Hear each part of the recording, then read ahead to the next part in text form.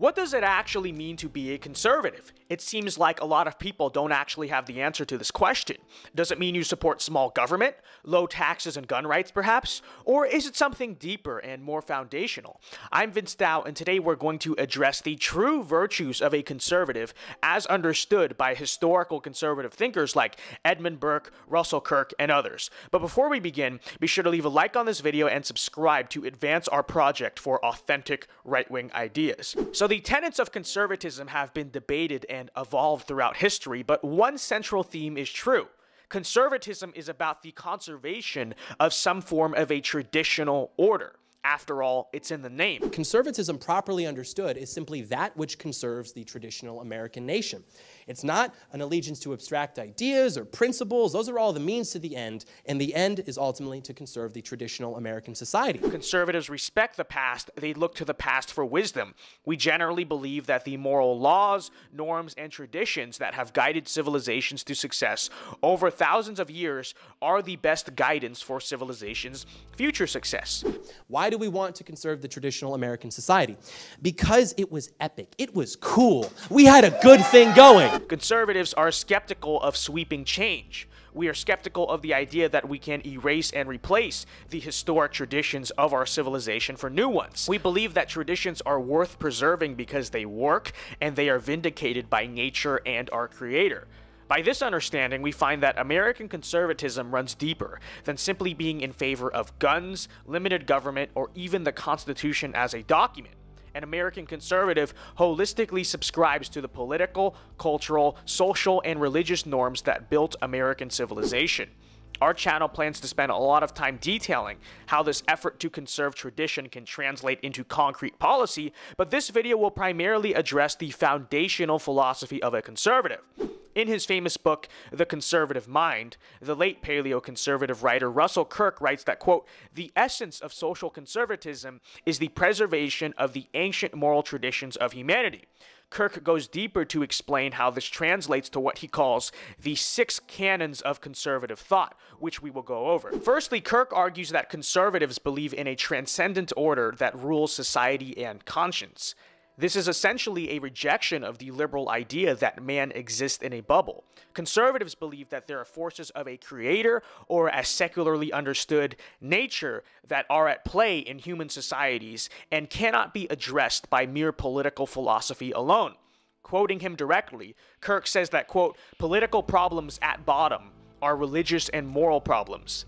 Simply put, conservatives believe that we are not totally in control, that humans are not blank slates, but rather steered by the nature that they are given. And hence, this is why we are so skeptical of radically upending tradition and changing society in the name of abstract, radical ideologies that reject and seek to liberate from observable human nature. Secondly, Kirk lists what he calls the affection for the mystery of human existence, or more easily understood, the belief that life is valuable in itself, that life is good, and that life is worth living.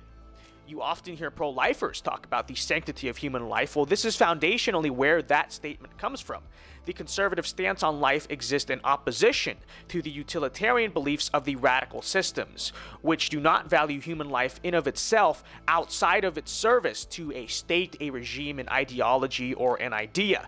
This is why conservatives oppose things like abortion, euthanasia, or the killing of the innocent, even if those lives are not of immediate utilitarian purpose to an ideology or a society.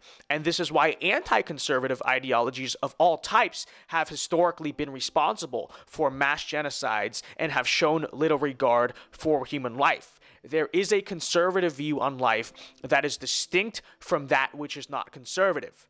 Thirdly, Kirk argues that civilized society requires order and a class system, that humans are naturally hierarchical and hence will so be true of their societies. We strongly oppose the radicals who believe in a classless society and reject hierarchy in the pursuit of equality. We view these things as dangerous, unnatural, and ignorant to the state of human existence. Building on this rejection of socioeconomic equality, conservatives fourthly believe in the right to private property, away from the ownership of a collective, the state, or a planned economy. We believe that a society that maintains ownership of private property is not just more efficient, it is also more moral.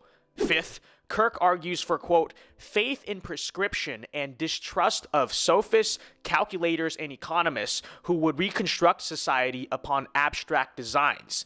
This is again to say that conservatives are distrustful of abstract, unproven theories and are more so concerned with that which has proven to work and prefer to stick with what has proven to work. Lastly, Kirk simply states that conservatives are skeptical of radical change. While society will naturally alter over time, a conservative uses prudence in guiding the progression of that society. Whereas liberals are quick to radically alter society, its norms, and its customs, conservatives exercise patience, caution, and discernment, often seeking to conserve as much of traditional society as is possible alongside the natural progression of that society. So there you have it. These 6 tenets more or less lay out the virtues of a conservative upon which our beliefs are built.